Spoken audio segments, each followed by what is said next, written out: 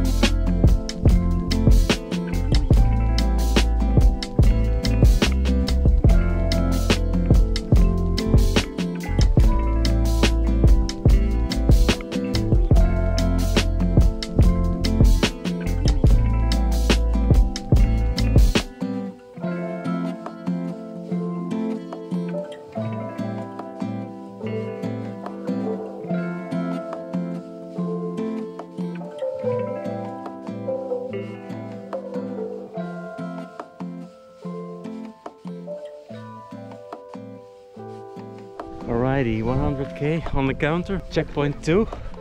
Ready to refuel. So far the pace has been quite steady. Let's hope we don't regret it in the second portion of this ride. But first, let's eat.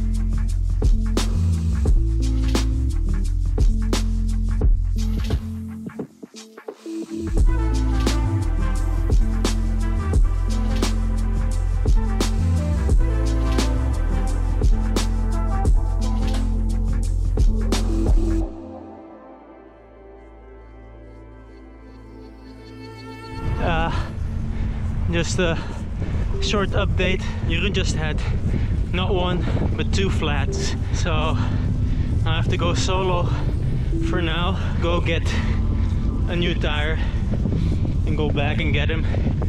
Luckily it's just about 10k from the finish, so it's not the end of the world.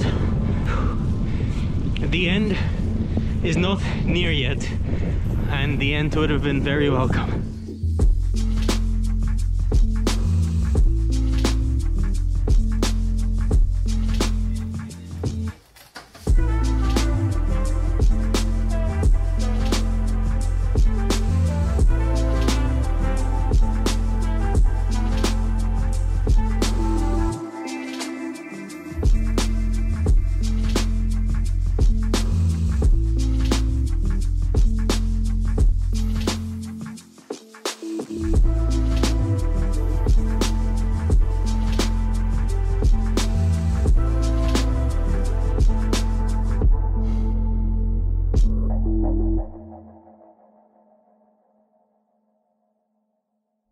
Here I am again, making my way back home.